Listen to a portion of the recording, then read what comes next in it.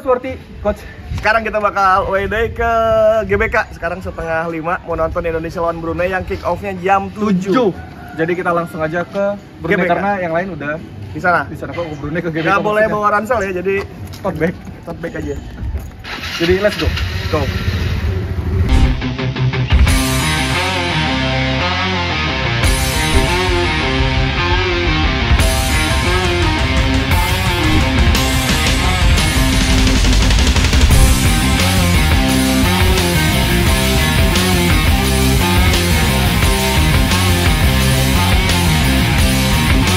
Nah, kenyang. Coach Mas Lang. Oi. Woi, halo.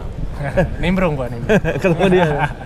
Oke, jadi tadi kita udah makan. Nih Coach lagi masih makan juga. Kita akan siap-siap untuk match jam 7 antara Indonesia lawan Brunei Darussalam. Ya, sekarang udah jam 6.13. Berarti udah mulai masuk pemanasan. Yes. Bentar lagi kita juga masuk, pengen lihat pemanasannya juga. Mereka pemanasan, kita isi bensin dulu ya. Iya, Biar kita haus. semangat juga ntar dah. Setelah macet-macetan di jalan tadi. Jadi kalau mau yang nonton ke GBK bisa makan-makan di kantin sini nih. Ya. Iya. Ya, Ada batagor, bakso, kelapa. Tapi mengejutkannya adalah tidak seramai itu ya. Hari kerja. Mungkin hari kerja, dan ini emang tiketnya nggak sebanyak ini sih, nggak semua dilepas ya. Apa kategori 3 kan ke atas dikosongin. Dikosongin. Jadi nggak jangan lu samakan dengan Argentina ya. Iya. Ya, jadi memang karena tadi bener ya, hari kerja juga. Jadi kayak itu. Ya sudah, kita ke dalam lah habis gini ya. Oke. Ikuti terus AWDI kali ini.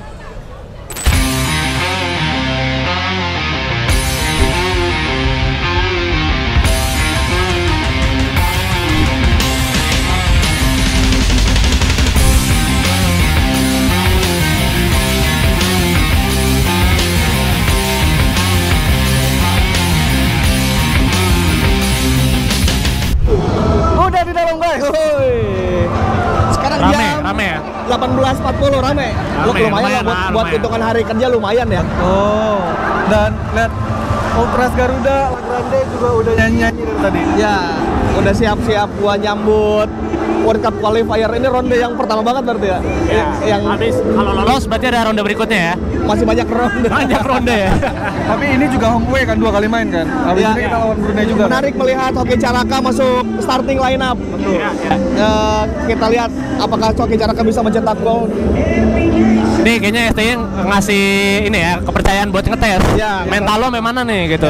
Oke, Hoki Caraka tunjukkan di pertandingan ini. Jadi pemain udah pada beres latihan. Tadi juga ada Udah pemanasan. Terus ya kita tinggal tunggu kick off-nya. Jadi sampai jumpa menuju kick off. Bye.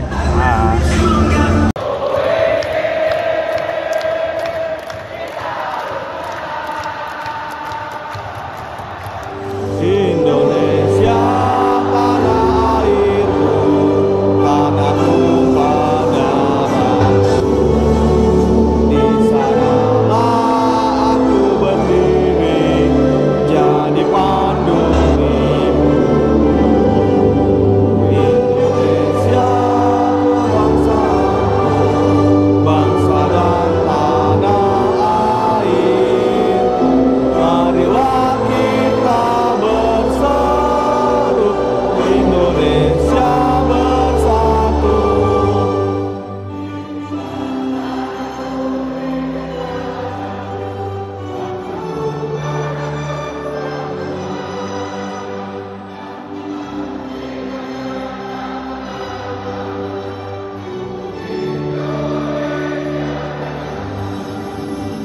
Indonesia Raya udah dikumandangkan dan artinya babak pertama mau dimulai. Gimana?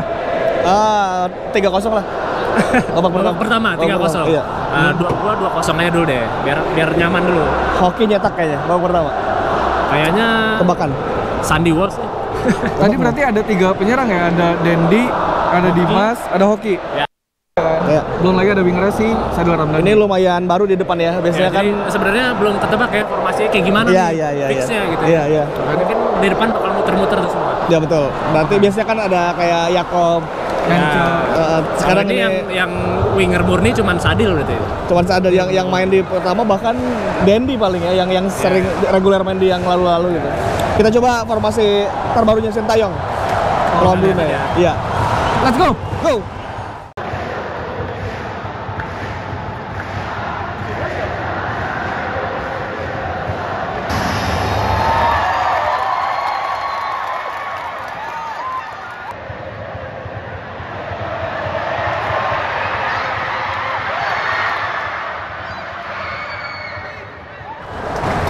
Jadi babak pertama gimana?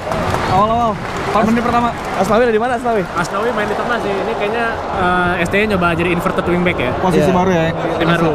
Dari fullback kanan masuk ke tengah terus. Masuk ke tengah. Iya. Tapi cuman Asnawi arahannya tetap di pinggir. Ya, Mungkin lagi ngetes ya. Iya, arahan buat apa crossing ya. Crossing. Dan di 5 menit awal berarti Arhan cukup sering ngasih crossing ya? Ya, Hoki Caraka udah dapat 1 shot walaupun melipir off target. Bisa lah ya. Bisa lah. Bisa kalau mainnya kayak gini. Bisa. Ini juga seisi GBK juga greget dari tadi. Iya. Karena hampir Baru 5 menit. Baru 5 menit. Kita lihat untuk selanjutnya.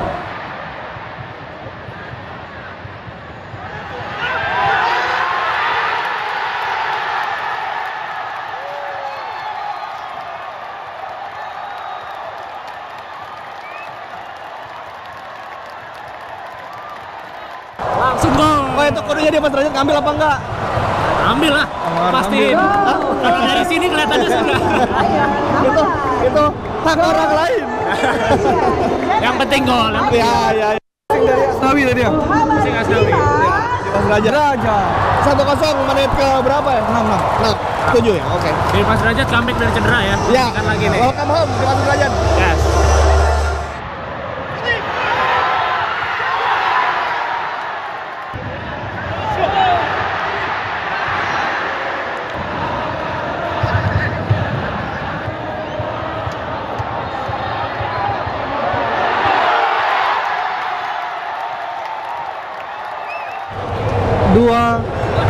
Menit 12. Gimana sih tadi golnya? Corner dari Sadil. Ya. Langsung garis kiri kaki kanan mendatar gol. Berarti 2 kali ya umpan crossing. Ya, Sadil udah mulai asis nih. Ya, udah mulai ada kepercayaan diri di timnas ya. Produksi. Semenjak lawan Bali United kemarin di AFC Cup. PSM. Lawan PSM. Oh, lawan PSM yang di Bali maksudnya. Ya, lawan PSM. Kayaknya kepercayaan diri Sadil mulai meningkat lagi nih. Dan 2 golnya dari crossing semua ya. Iya. Jadi kita lihat apakah harusnya nambah sih ya? Enggak lah. Prediksi 3-0. Babak pertama. 4 sih kayaknya sekarang.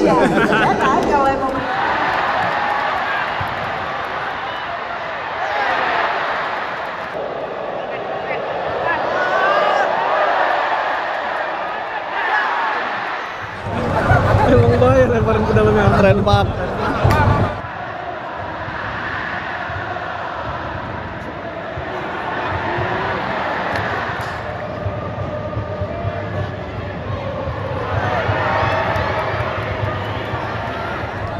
Menit 22, skor masih 2-0. Tadi ngomongin soal Asnawi yang fluid, gimana? Ada di mana-mana dia. Memanfaatkan napas yang panjang ya. Dari kiri kanan tengah.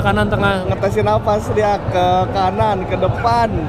Muncul dari second line buat ntar kayaknya nyetak gol deh. Soalnya berapa kali dia udah minta umpan crossing kan di depan. Ke kiri, dekat-dekat arahan. Buset, ini semuanya dia ubek nih satu lapangan. Biasanya kalau dari podcast kan langsung gacor mainnya. Iya. Gara-gara shortcast ya berarti ya. Oke, kita lihat nih.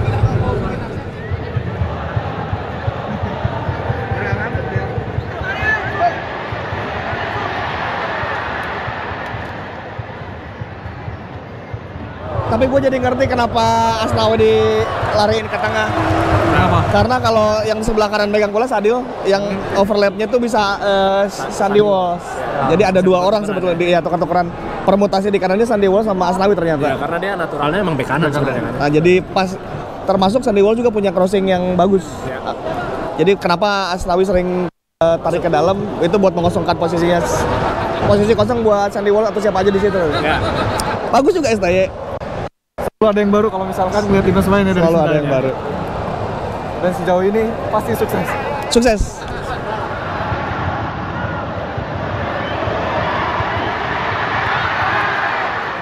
Hampir Asnawi ya.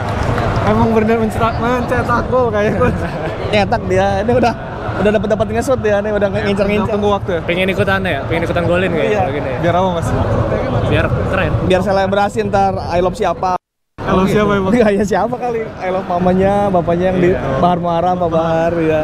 Mark Lok juga umpan-umpan pendeknya mendatar bagus ya. Kanan kiri dia coba. Arhan yang selalu konsisten ya. Sekarang ada Asnawi di tuh. Udah di belakang lagi. Dia ada di kanan lagi. Ewaku Asnawi, the best. Kapten coy. Il Capitano. Peluang pertama berarti untuk Brunei. Setelah set Dari piece, free kick ya? Dari free kick dan sekarang corner kick lagi. Hoki di debut pertamanya bersama tim senior terlihat masih kebingungan ya. Wajar lah catch pertama. Iya, wajar banget tentunya. Dan di mana lawannya drop back ya, jadi emang nggak ada Space yang Iya. ini buat penyerang. Jadi memang kelihatan dia masih agak-agak bingung kayak gitu kan. Tapi cukup percaya diri sih. Benar. Iya. Terus masih seperti itu.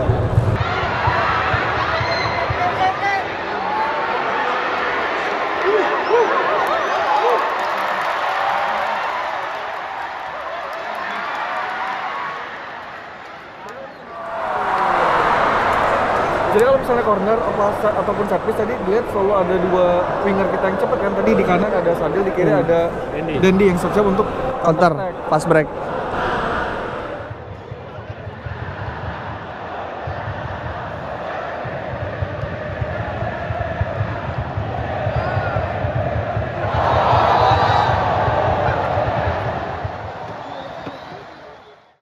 Itu dia babak pertama, skor akhir di babak pertama. Prediksi 3-0 gagal. 2-0 bener prediksi gua awal ya. Iya benar ya. Nah, sebelum Jumawa tadi Pak. Tapi tadi menarik yang lo bilang bahwa permainan kita tuh cenderung di arah kiri ya, di arahnya arah. Deadlock lagi. Iya, kayak setelah gol kedua kayak mulai bingung ya dari mana tuh jadi bertumpu ke kiri terus. Dan kalau ke kiri permutasi arahan sama Dendi juga buat ngebongkarnya masih belum sebagus itu. Jadi gol pertama kan dari kanan malah ya. Iya kalau golnya dari kanan bener, tapi pas udah 2 gol itu kita cenderungnya ke kiri karena mungkin posisinya kan kalau di kanan tukar-tukaran Aslawi ke tengah juga tuh. Betul. Kosong. Jadi dari kiri crossing, tapi kadang crossingnya nggak nyampe atau ketahan. Begitu. Tapi di babak kedua tentu saja Sintayong masih punya banyak Tentu, misi tambahan mas. Tuh, ada siapa aja? Ada Egi ya? Mungkin bisa coba di Sananta, Oh ya. Sananta. Egi, atau nggak Kambuaya karena kan gocek-gocek di tengah tuh bisa. Bisa. Mungkin babak kedua akan 2-0 lagi. Jadi 4 jadi total ya. Ya kuncinya di awal babak kedua sih, kalau bisa langsung ngegas. Pak Jokowi datang. Bapak Presiden. Oh di sana di Tribun Timur ya. Oke kita saksikan babak kedua. Ya, Istirahat dulu. Kita istirahat juga. Mau minum dulu ya. Nah.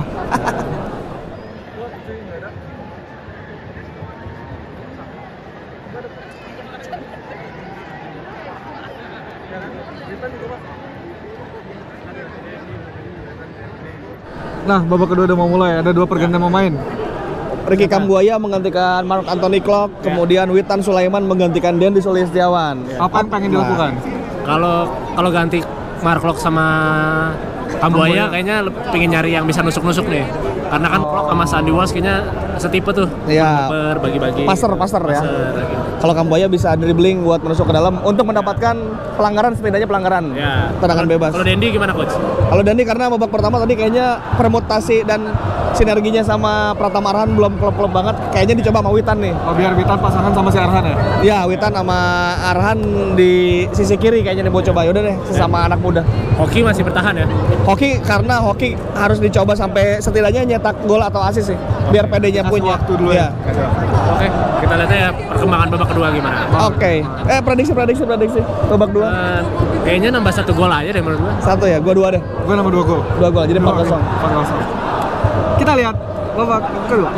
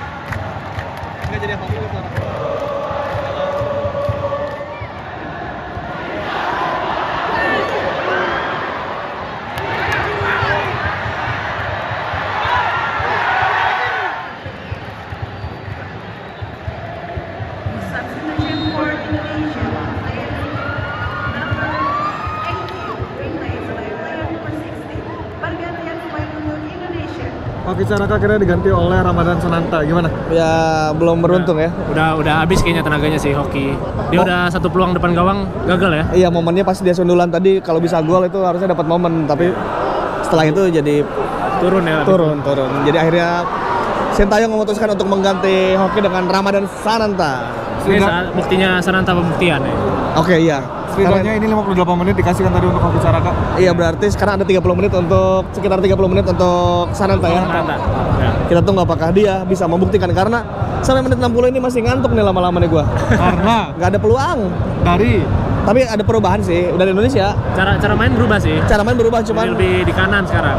ya lebih balance ya. ya, dengan adanya Witan ngebuat permainannya jadi lebih fluid kan, kiri kanan dan kiri kanan kan. Ya. Tapi belum ada gol, tapi ya udahlah ya. Ini nikmatin aja. Ditunggu dulu. Oke.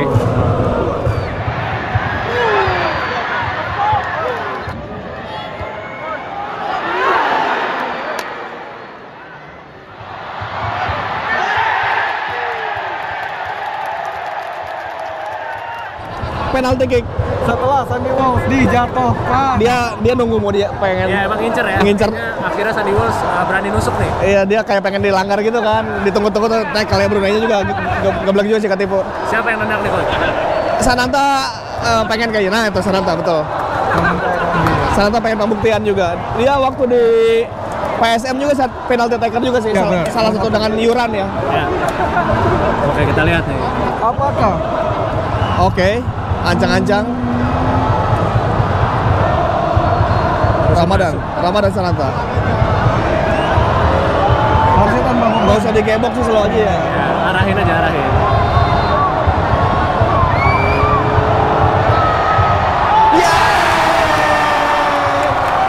Ramadan Sananta. Selamat datang kembali.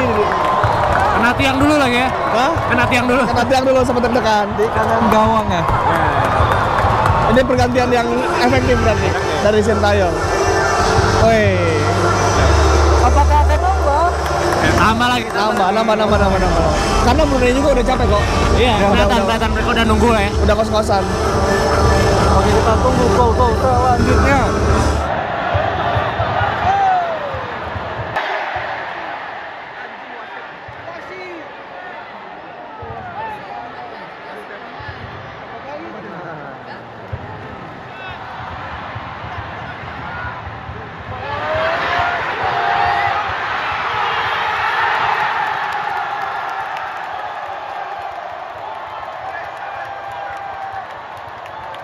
Dua gol dari Ramadan Sananta.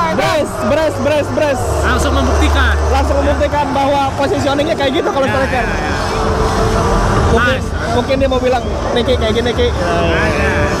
Oh, bahkan junior ya. Iya, juniornya. Tapi juga Witan itu pintar banget. Biasanya kan tipikal pemain kita adalah ketika misalnya lu udah ngelari ngebut langsung di crossing kan. Iya. Ada momennya di mana Witan nahan dulu untuk biar teman-temannya Pas di Dami sama Asnawi, Kambuaya langsung syuting dan bola mantulnya ke Ramadan Sananta. Secara chemistry pemain kita udah oke banget. Udah oke, dan lumayan yang ngantuk di babak kedua nih seru ternyata. Lumayan gak Masuknya kayak Sananta merubah ya. Iya, lumayan. Jadi ada semangatnya lagi. Lumayan mengubah keadaan.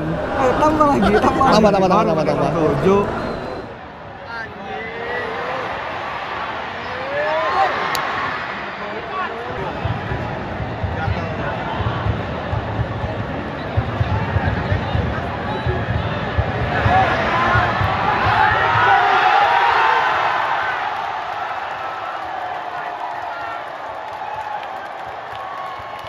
Gua kalau itu gol.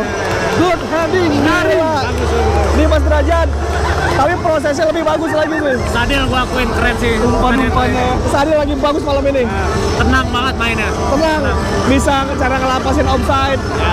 Terus dia tahu timing umpan crossing Udah dan makin dewasa ya Tahu sekarang. dia atas kapan. Dan yang paling penting emosinya lebih stabil banget. Karena berapa kali dipancing sama pemain Brunei kan. Iya. Dan dia nggak kepancing. Dimas Drajad.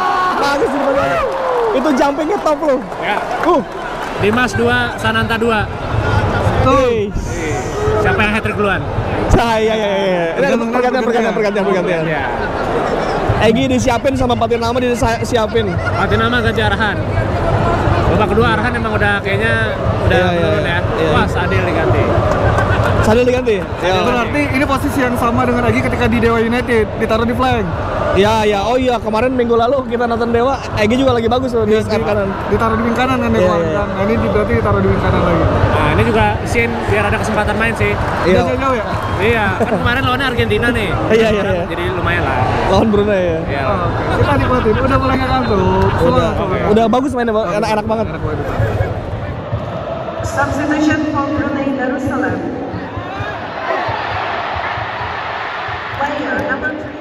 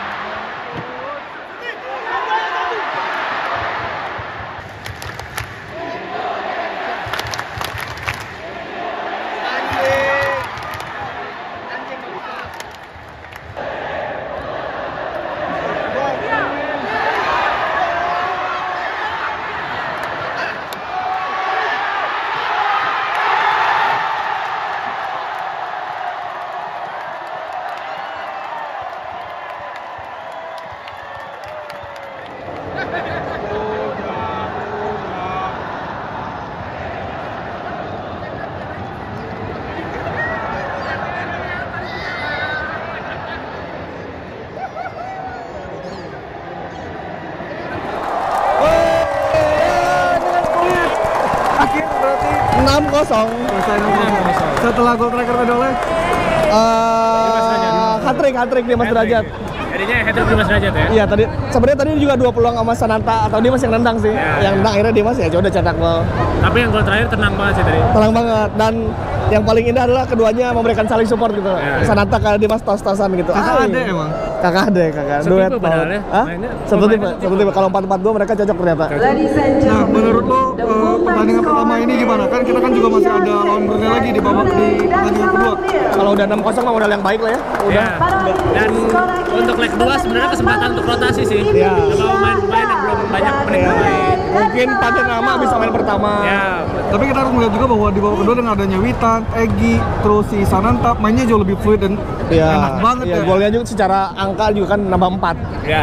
Dan maksudnya rata-rata kalau misalnya di babak pertama tadi rata-rata dari set piece, nontonnya kan emang dari pola kan. Iya, dari Di pola. babak kedua kan. Jadi untuk match pertama oke ya. Oke. Match kedua kita Dipertahankan lah. Iya, pertahankan. Nah ini juga ngingetin dengan berakhirnya WD hari ini, kita juga mau ngingetin bahwa obrolan bola nggak ada karena diganti semua WD. Wede. Ya. Karena ini orangnya ada di sini nih. Yang suka OB. Sini semua. Jadi selanjutnya kita mau kemana lagi? Kita lihat-lihat lah ya. Mas, Ya. Coach. Mau bisa WD, Pertandingan apa lagi bisa yang kita datengin? Liga 3 kali. Liga 3 boleh. Kemarin sudah Liga 1, sekarang Timnas mau nyoba Liga 3 deh. Kita lihat perbedaan rumput antara Liga 1, kualifikasi FIFA World Cup sama Liga 3. Oke, kali itu aja. Saya Mozaik pamit. Saya Riphan pamit. Apta pamit. Sampai jumpa.